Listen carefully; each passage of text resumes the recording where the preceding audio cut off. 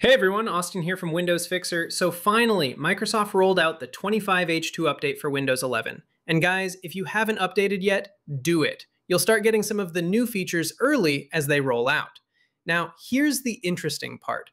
Microsoft actually added a new debloating policy inside this update. And yeah, it does improve performance, but there's a little condition on it. Basically, it's a Microsoft-built debloater, and you can find it right inside the Group Policy Editor. Pretty cool, right? It lets you remove default apps directly from Windows. No third-party tools or risky scripts needed. So here's how you can access it. Press Windows plus R to open the Run dialog box, type gpedit.msc, and hit Enter.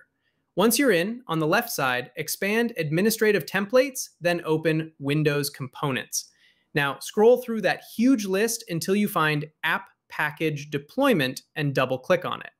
Inside there, look for a policy called Remove Default Microsoft Store Packages from the System. Open it, and first thing, make sure to set it to Enabled. Now, under Options, you'll see the setting called Remove Default Microsoft Store Packages from the System. And trust me, these are the same pre-installed apps that quietly eat your PC performance. Many of them run in the background, syncing stuff or staying active even when you don't use them. That means dropped FPS for gamers, higher RAM usage, and slower startup times. Stuff like Copilot, Xbox Identity Provider, and all those Xbox-related background services, they look harmless, but they do drag down performance, especially on gaming rigs. So pick the unnecessary ones, hit apply, and then OK to finish. Now, here's where things get a bit disappointing. This feature is currently available only for Windows 11 Enterprise and Education editions. Yeah, Microsoft didn't include it in Pro, which honestly doesn't make much sense. I mean, think about it. Over 400 million Windows users and barely 15 million actually use Xbox apps regularly.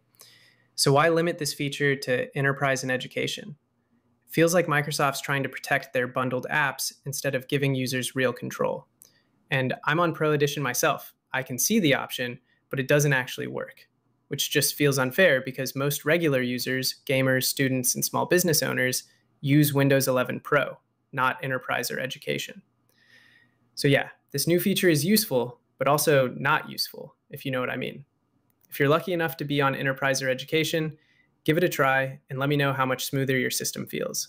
But if you're on Pro like most of us, well, guess we're still stuck with third-party tools to debloat Windows properly. Anyway, that's it for today's quick breakdown, guys. Hope you found it helpful. And if you did, don't forget to drop your thoughts in the comments and hit that subscribe button for more real Windows fixes and optimizations. Till next time, take care. Austin out.